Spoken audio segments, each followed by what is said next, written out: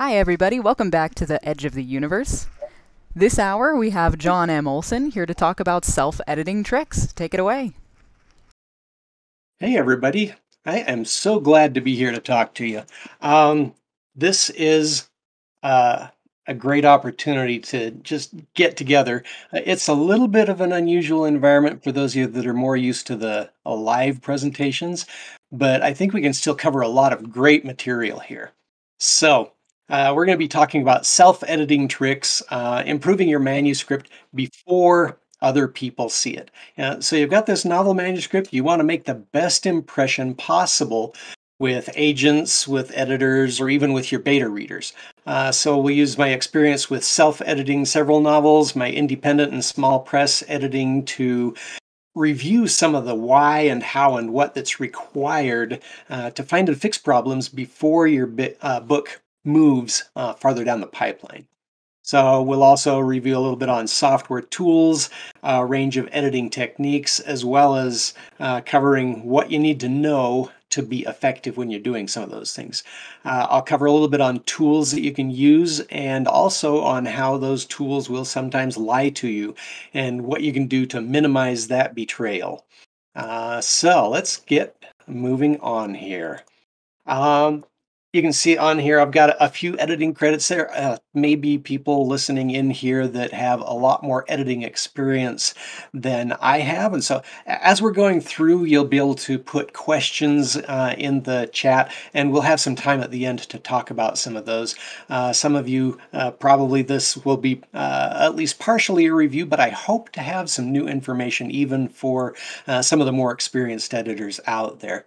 I've done a kind of a mix between small pub and contracting with authors directly. There are several books that I've edited that are still in the publishing pipeline. They're not released yet. I haven't actually added the last couple to this slide yet. Let me get out of the way so you can see that last one. But it's cool when something that I've been the editor for wins an award, and I really love cheering on my authors when they can find the success like that. But it's really kind of funny how I ended up doing editing because I was asked if I could do a proofread for a particular book that was getting ready to be published. And so I said, oh, sure. I went through and noticed that it really wasn't edited to the level of needing a proofread yet. It turns out that I turned in a list of edits that was, I think, over 1,000 edits long on something that was supposed to be down to where maybe a dozen or so things could be found on it. So I turned that in, uh, including what could have actually qualified as developmental edits, a lot of line editing. And so the editor in chief actually agreed with me, luckily. And so ever since I've done several edits per year, whether it's with this publisher. It was Immortal Works that I do most of my editing with, but I also have done some freelancing there. I'm a software engineer by day, so you give me a rule set and I know exactly what to do with that rule set. And so I kind of fit well into that editing arena. The trick is to really preserve all the right stuff, like the voice of the author, when I'm following all of those rules and telling you, okay, here's something that you could do differently. Here's a way you could improve. So I'm hoping to show you a lot of those sorts of things. Um, I have friends that have probably edited hundreds of novels, so yeah, they're a little bit farther along the road than I am, but I really do hope that you can gain something from the techniques and things that I'm going to show you here today. So, what am I going to cover?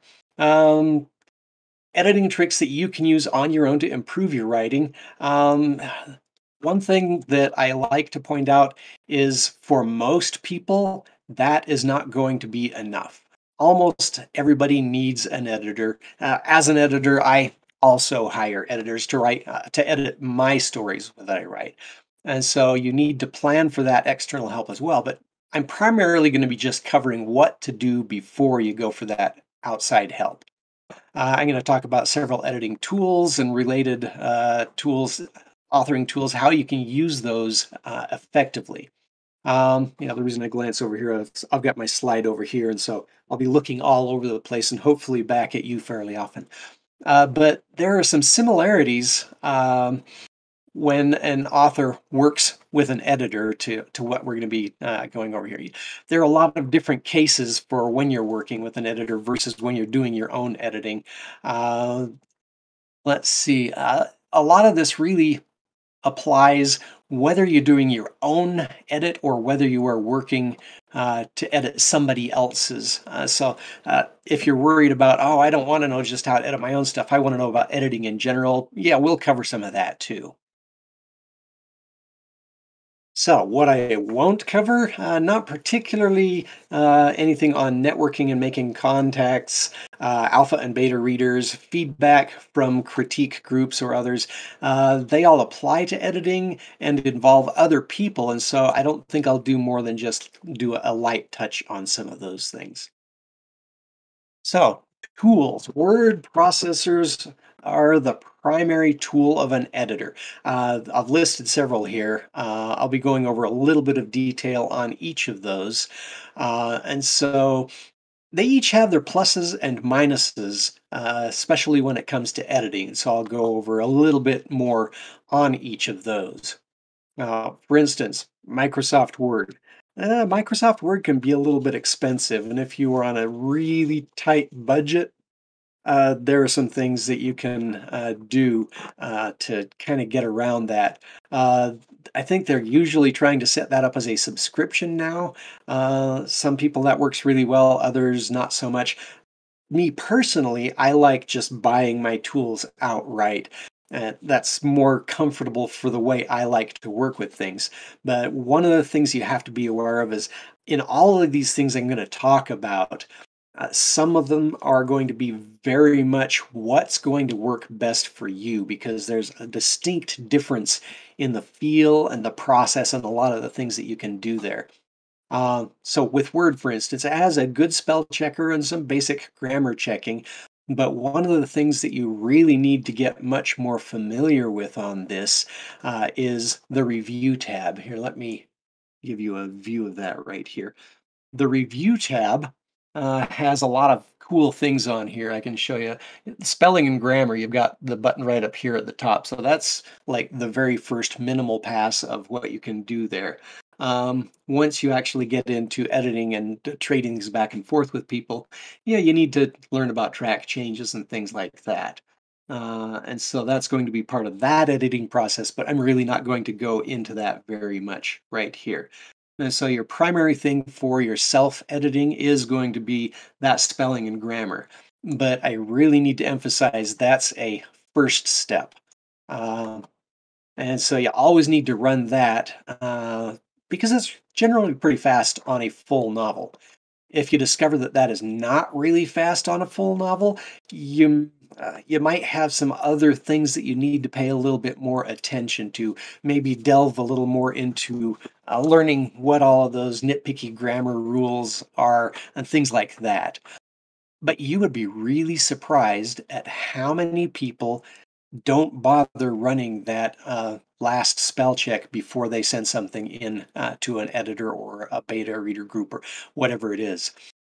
So the more details that I have on that, I'll be going into more information on things you can do specifically with Word that are not going to show up right on the menus for you. So I'll talk about that a little bit more later, but I wanted to go over some of the more general information for the other tools first.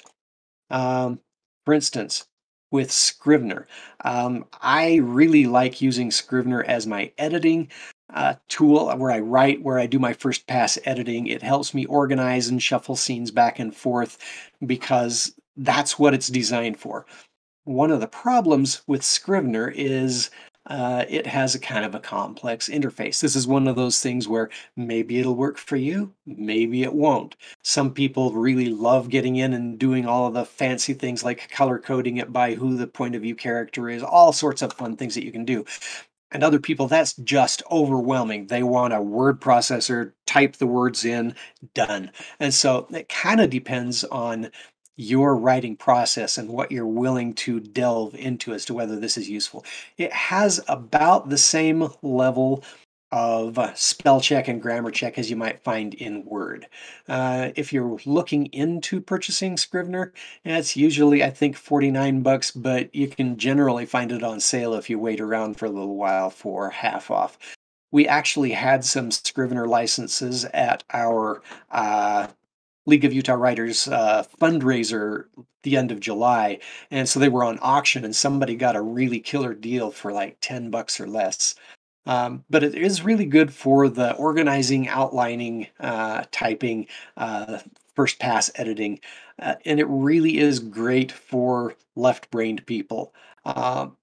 It's not something that I would really encourage if you're more into the layout for publishing, although it can export ebook formats. Um, there are lots of classes if you want to get in and figure out the best ways to use Scrivener and the things that it can do for you in that editing process. Let's see what other stuff we've got here. Open Office is another one. Uh, the benefit here is it's free and it can import and export, read and write the docx format. And so it will work in the place of Microsoft Word.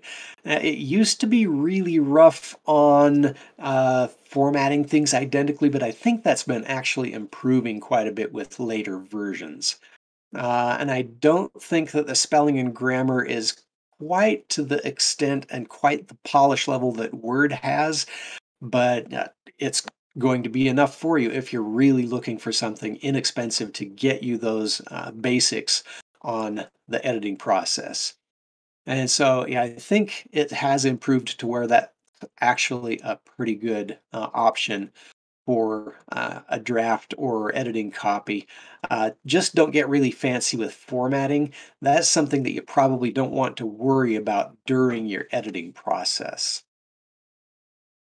Google Docs is in about the same category as OpenOffice, with one really notable exception.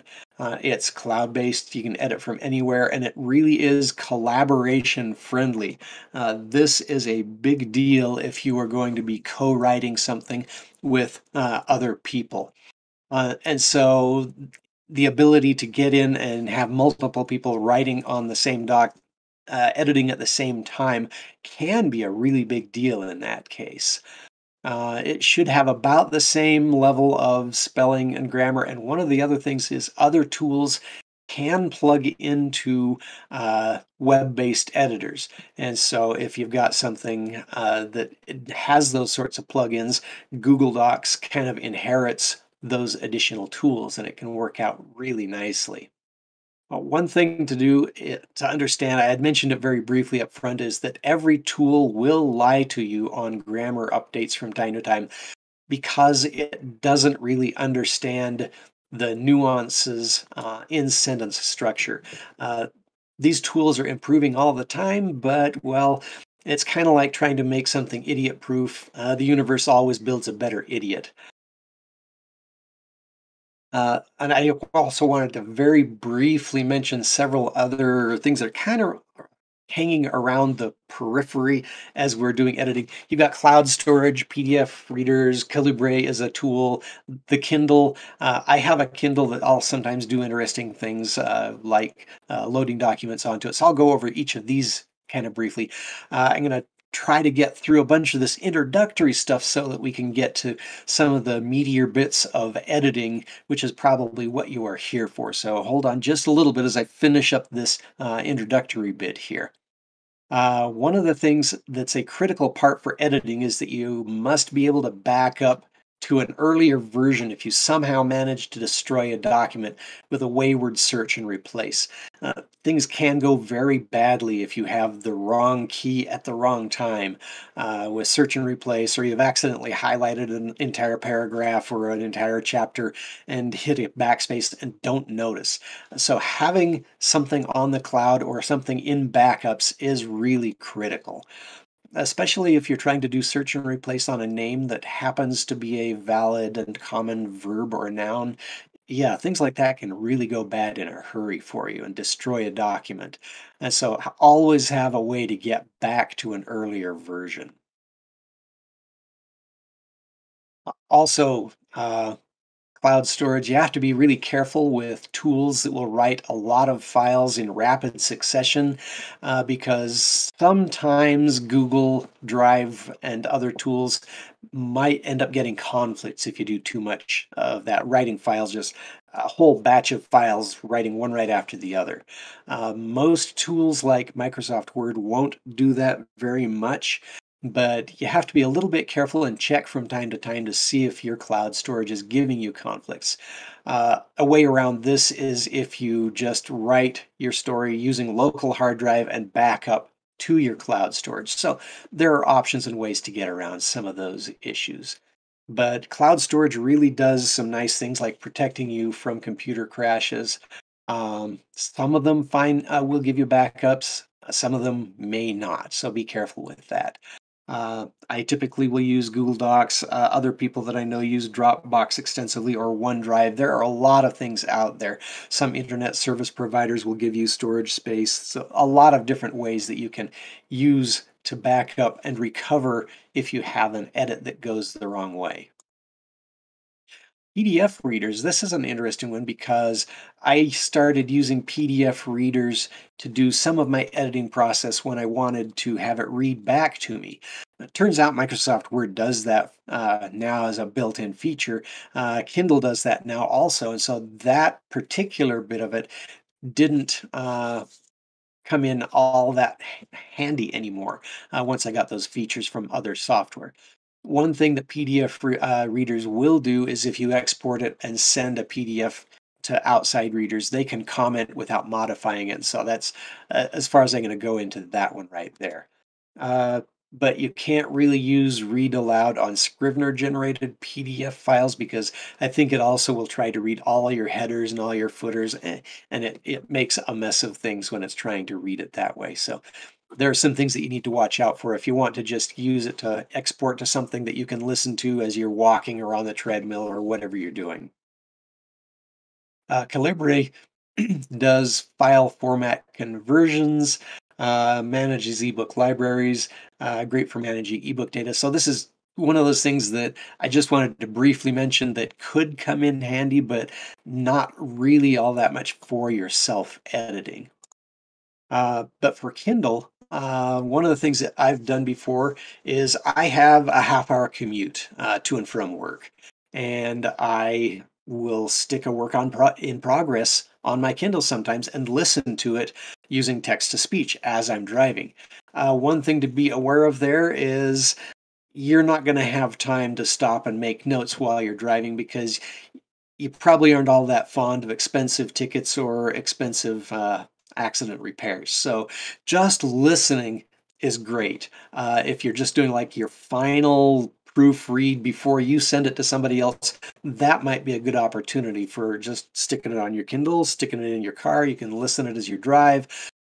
One thing about the audio text to speech, I've found that if I have somebody else in the car, it really annoys them because not only is the text to voice an acquired taste, I also put my replay speed back fairly high to like 1.5, 1.75. And if somebody's not used to that, it's just this chattering gibberish in the background. And a lot of people really don't like that. And so it really is kind of an acquired taste to be able to make good use of that. So, methods that we can use. And so these are some areas where I'm going to dig a little bit deeper.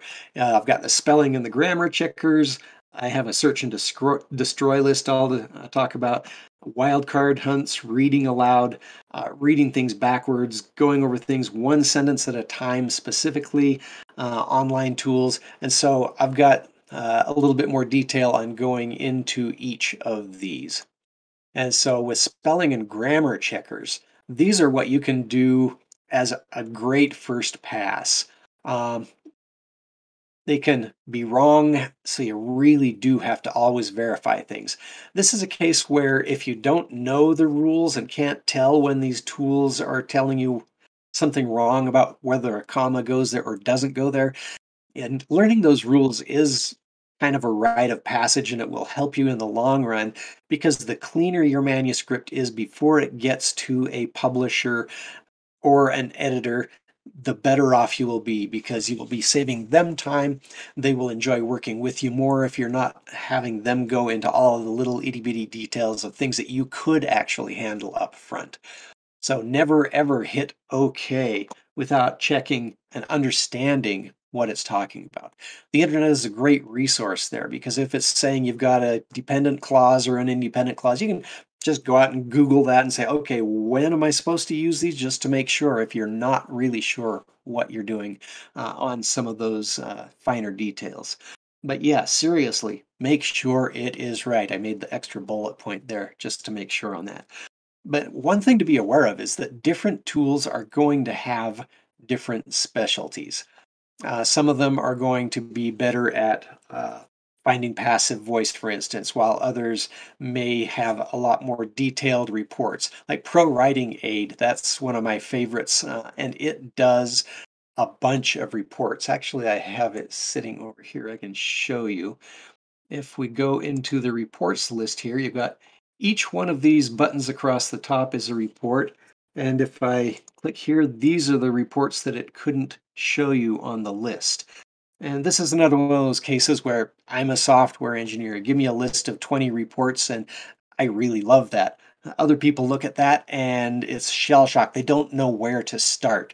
And so when you are evaluating tools for whether they're going to fit into your flow, you might need to give them a little time to see if you like the way that it works. It might take a little getting used to, but I'm pretty sure you're going to end up with a favorite, things that work a lot better than others. And so it really is going to depend on which ones you feel the most comfortable using. So, you've got all of these different spelling and grammar checkers. I mentioned Word, OpenOffice, all the others, they all have at least the basics. So there are some other things that I wanted to go over as well. But yeah, the spelling and grammar checkers, they work best if you know what those rules are and you're just using the tool to help you verify, because it's really easy to just, as you're reading through, accidentally skip over something that you know the rule and you just, well, yeah, I used the wrong form of to in this one place. Things like that. Okay, there's also homophones, finding the right word. Uh, yeah, sounding like the right word is not good enough. Now, I actually have a blog entry here. If you look at johnmolson.blogspot.com, in the 2016 category, I can just bring this up here really briefly and pop it over and show you what I'm talking about. This was a pet peeves thing, because I see a lot of these. I see right here even, I've got the word a lot, which is not a word. It's either a lot, but then you can actually allot things, which is a completely different word. So I've gone through and just made this huge list of things that some people get wrong. And it started out as a list of things that I knew I had to work on. And so it helped for me to put these together, just to make that list of things to watch out for, like lose versus loose. A lot of people will just accidentally type the wrong word, and it's really hard to see the difference. One of the things that can help is if you end up having your computer read the story back to you, some of those things become a little more obvious. Uh, but than versus then, all these sorts of things, there's rules for each of these things, and some of them can be a little bit confusing. So it's something to watch out for there. So let me pop back over to here. So that's making sure you find the right word.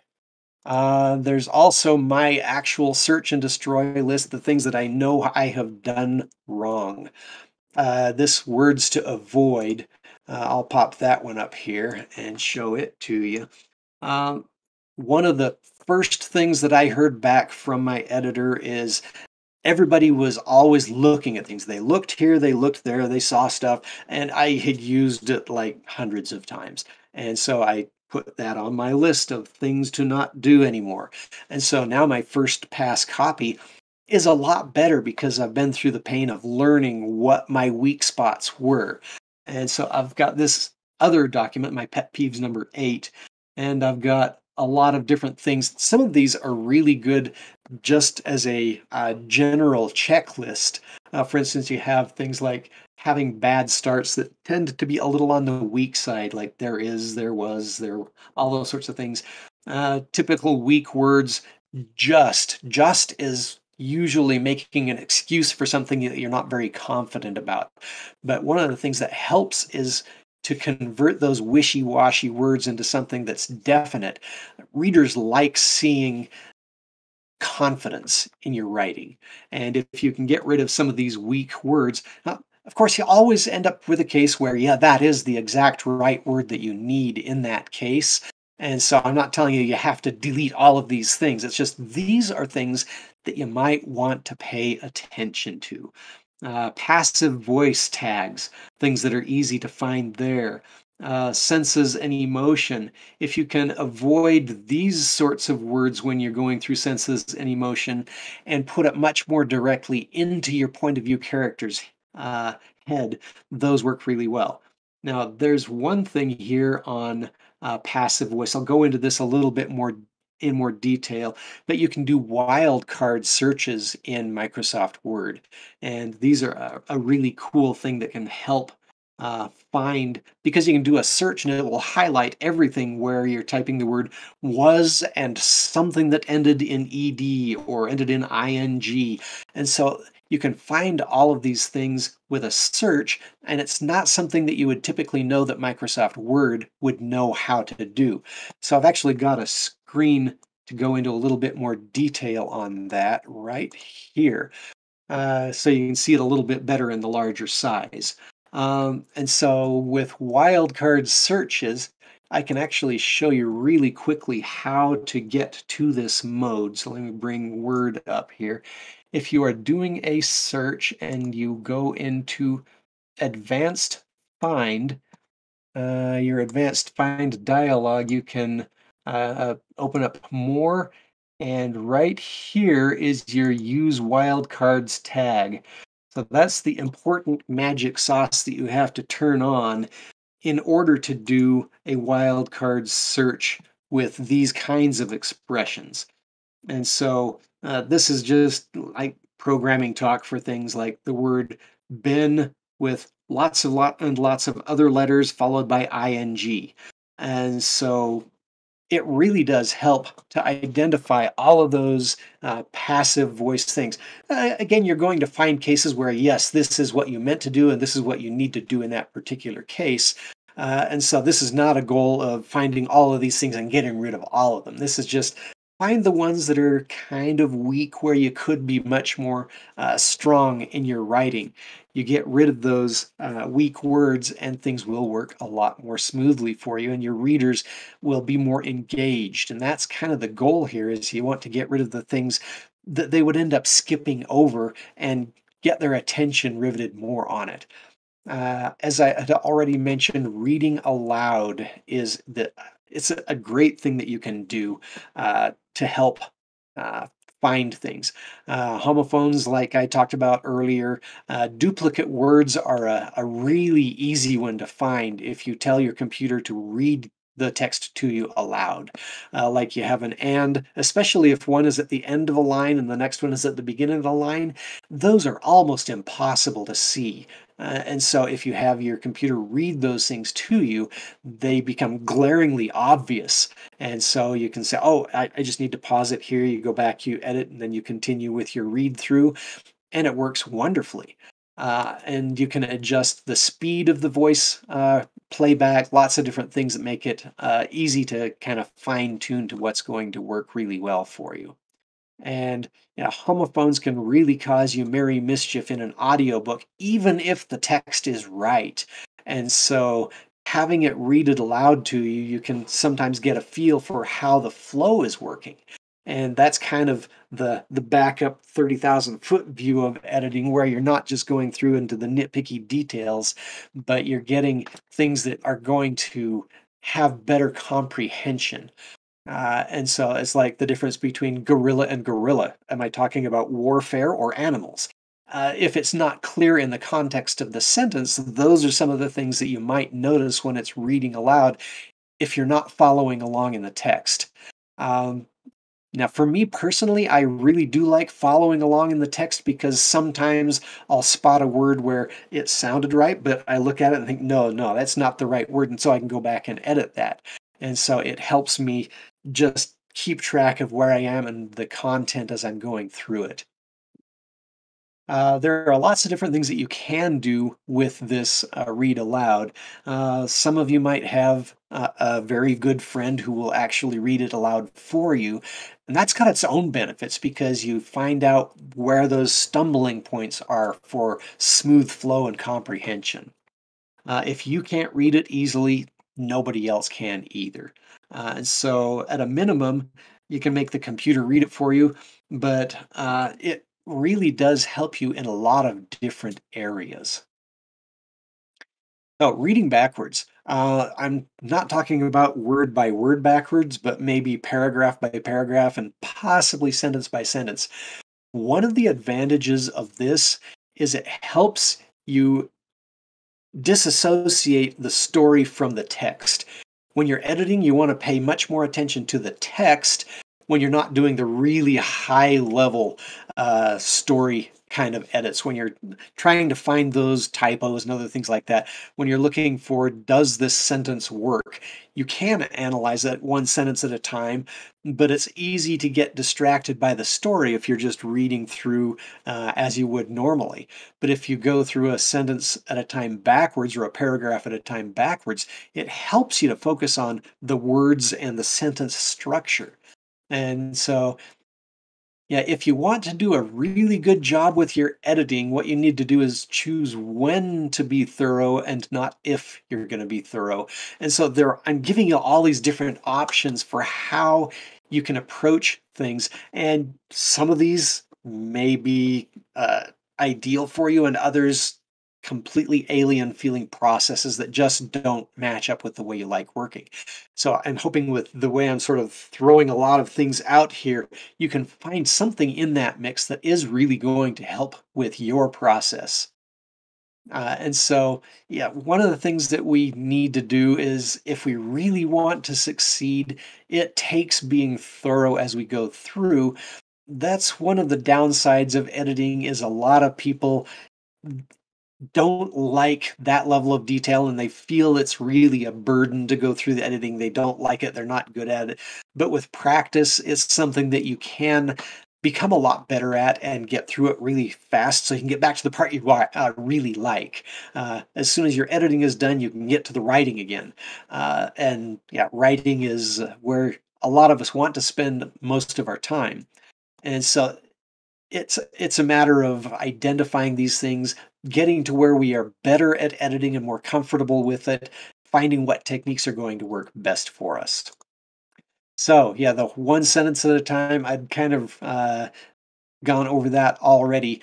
One thing I really wanted to point out here, though, it's something that I learned from Howard Taylor when he was doing his Schlock Mercenary comic. He did a presentation on it once, and he said, for humor, you always want to put the funny word last. Of course, anytime you hear this, always, it's one of those things where, yeah, there's always going to be exceptions too. And so if you put the important word last as a kind of a guiding rule there, that's one of those things that can help put the punch where it's going to make the most difference as you're editing. So there are lots of little things like this that you can keep an eye out for. And it's one of those cases where, yeah, the first time you go through and you edit an entire novel, you think, okay, I've got this. And then the next time you think, oh, I missed these things. Or you go to a class and you hear another technique and you realize you completely skipped over some new technique that you think is going to really help because it matches the way you like to do things. That's going to be part of the process, and life is just like that. You're going to continuously learn new things. You're always going to be improving. You're going to be a better editor on your own work over time. And so you just need to get used to that being part of that progression, that process that we're all going to be going through.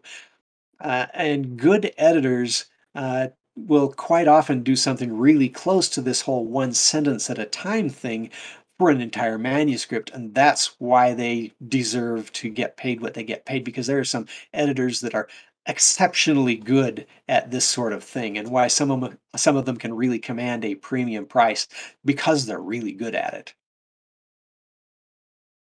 So, online grammar tools. There are some that are very useful. Some of them have really nice, simple, easy to use interfaces. Others are more complex.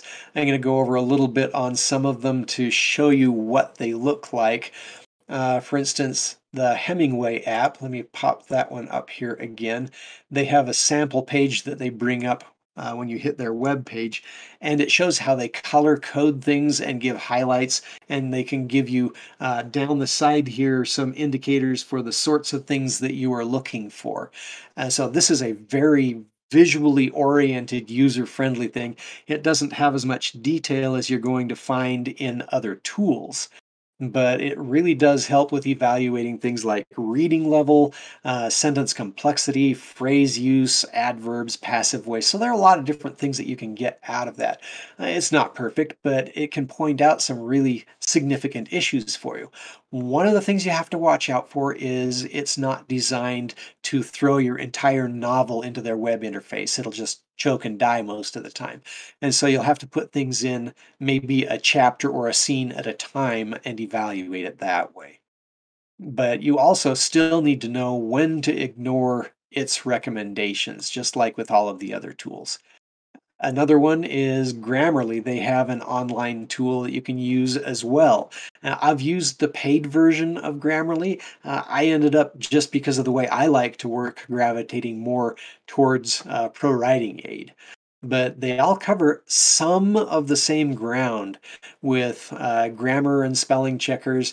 Some of them have a deeper analysis in one area versus another area. And so it's a matter of testing out all of these tools really to find out which will work best for you. And a lot of things will have either a free version that you can test or a plugin that you can try out. And so you don't have to decide up front if you're going to invest the money in one of these professional subscriptions or something like that. So it really is fairly easy to evaluate these things by just plugging some of your writing into it with these online tools. One thing that you may need to be careful of with the installers that some of these will use, some tools might try to uh, install things like new web search engines for you, and it can be a little annoying that way. And sometimes scammers will come up with website names that are like the one that you want to go to, and they're hoping to sucker people in to their site. And so you have to be careful to make sure you know you're really at the correct site on some of these. And let's see, standalone grammar tools. This is the Pro Writing Aid header that I showed you before. So this is one of them that I really bought the permanent version of because I like the way it works and it matches the way I like to work. Some really worry about about losing the unique voice of your writing when you're using one of these grammar tools. And that's a very good point because you have to understand when these tools are doing something that is going to be voice unfriendly, where it's trying to sterilize everything to say, oh, this expression should be given this way. Well, no, maybe you have a very specific reason we're using what wouldn't be the standard way of saying something. Particularly inside dialogue, you have to be careful not to follow the rules that these tools will give you all of the time, especially when you're looking at suggestions versus the actual grammar rules where, yeah, the comma is supposed to go here on this kind of a clause and it's not supposed to go here.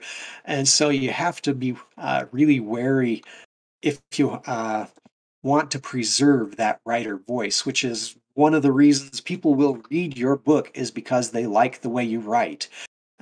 You don't want to make it feel generic just because you went through and okayed everything that the grammar tool said you should change. And so that's a matter of looking at the way you write versus the way it says you ought to write, and recognizing which of those things are rules versus voice. And so also, with all of these tools, just like the simpler grammar checkers, they will make mistakes, and there is no substitute for knowing what those real rules are. Uh, And so it's something where the more you write, the more you read, the more you take classes on editing, the more online instruction you go through, the better off you're going to be. So just a real quick summary here. Whether you're self-editing, whether you're editing something for someone else, you should never have to do all of that on your own. And there are ways of bringing other people into the process, but that's kind of the next step beyond what I wanted to cover with this class. Uh, a lot of people will consider writing to be a very solitary activity, and for the most part it is, but it really does help when you get to that point after the writing to where you start involving other people. Some writers will take their chapter by chapter and send it out to their beta readers that way rather than waiting until they're done with an entire novel. Others will line up people to look at it after they've edited the entire thing first pass. That's my personal take on how I like to do things, because I end up finding something toward the end of the book where, oh, you know what? If I go back to chapter one, I can insert something. I actually have a science fiction series that I've just released book one on that series, and I had the luxury of writing all three before the first one came out. And so I'm most of the way through book two, and I realize, oh, you know what? I have a prime opportunity to reference something here most of the way through book two by putting one sentence in the first paragraph of book one. And so just doing things like that, it happens sometimes on the single book level, sometimes on the single chapter level, sometimes you can do it on the entire series level. And that level of editing is really cool when you can pull that off, to have the flexibility to go back and insert those things. Some seat of the pants writers might have a heavier editing cycle because of needing to do things like that, where if you're a really strong outliner, those things might already be planned in and part of your manuscript. And so the way you work really does vary a lot on editing based on how you do your writing, because some kinds of writing will put a lot of those changes in the writing process to where it doesn't feel like it's part of the editing process. It's kind of a trade-off on how those sorts of things go. We do have a little bit of time, I think, for a couple of questions. If you happen to have some questions, you can put them in the chat, and then we will have somebody that can see if there's anything there that I can address for you really quickly. We have some ready to go for you. We have one question from Acacia, who asks, how can a writer determine that their self-editing process is finished and their writing is ready for outside help? Yeah, that's a really tough one for the first time you're going through the process. After you've been through it a couple of times, that really does get a lot easier. Um, Reminds me of when I did my fictionalized biography when I had no idea what editing actually was.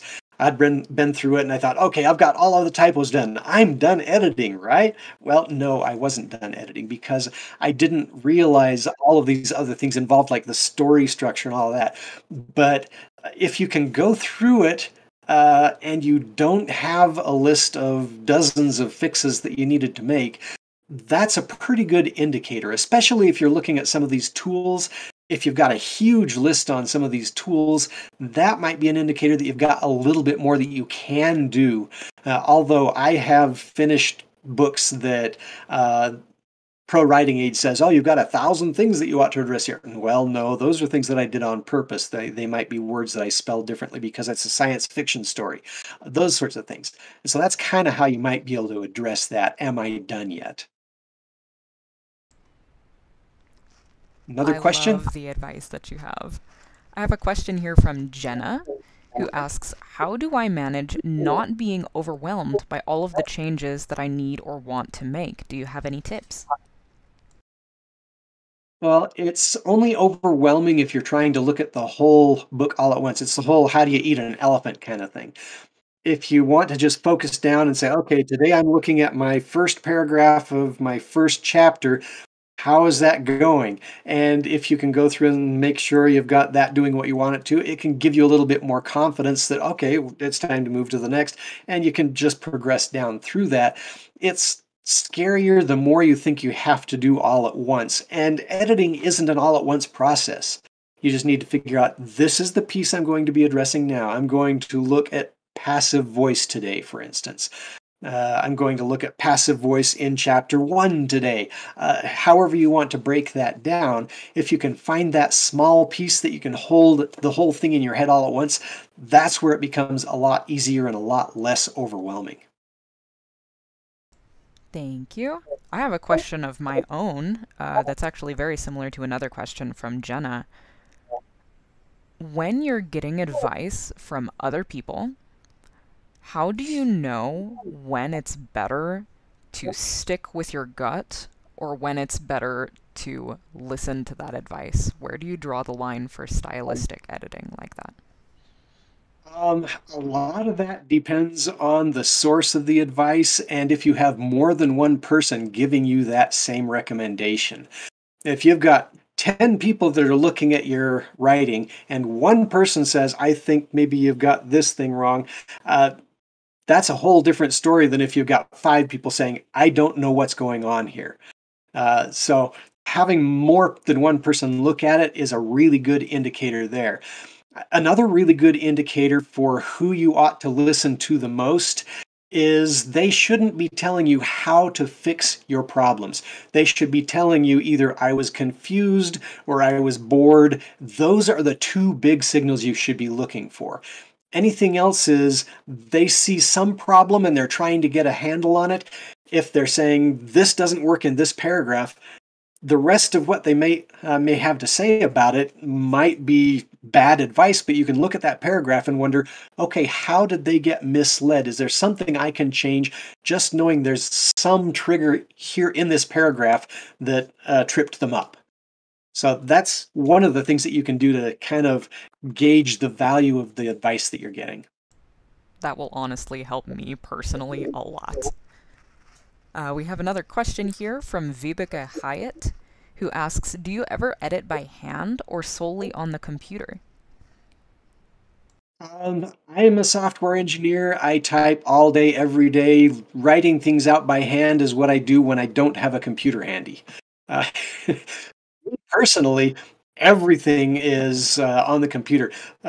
Being in software and typing and editing and moving back and forth in the documents, that's how I naturally write. And so it may be bad process for me personally, because if I'm in the flow of the story, sometimes I think, oh, I just need to go back and change this word. And I sometimes get lost in that where I should be in writing mode and I pop into editing mode when I shouldn't. So that's one of the downsides of being in that keyboard only mode. And so, yeah, there are trade offs that you have to kind of train yourself to get around. I think that is all the time we have this afternoon. Thank you so much again for presenting with us. This is John M. Olsen, and his website is on the screen currently and also in the chat history. Thanks once again for coming to the Edge of the Universe. If you like what you see here, consider attending our main convention in February. Our website is ltue.net. Thank you, everybody. Thanks.